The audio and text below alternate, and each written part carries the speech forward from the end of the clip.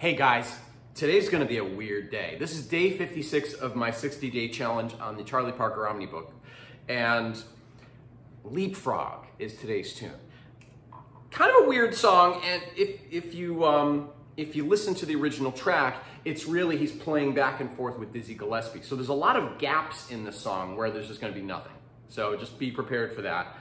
And then also the thing about this one is, well, I've never played this until about an hour ago. So I've talked to a lot of my students about this project and how sometimes it's really about me just getting out a performance. It's not going to be about perfection.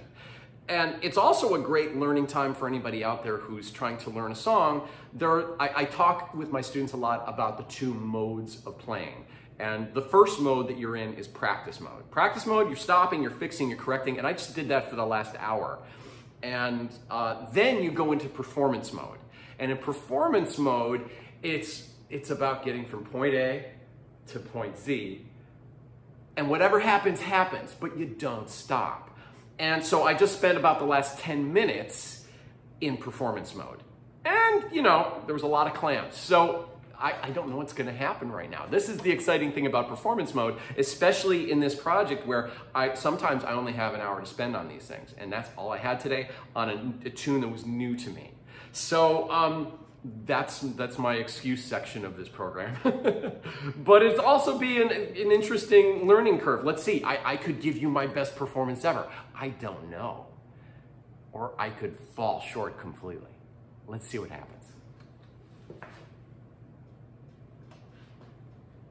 Boom.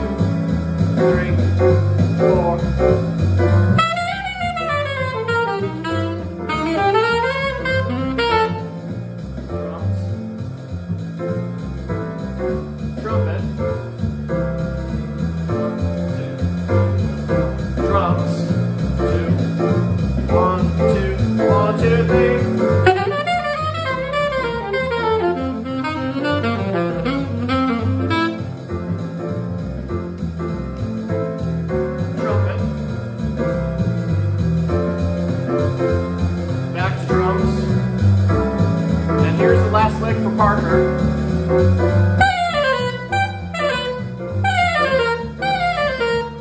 And it finishes out with drums and trumpet.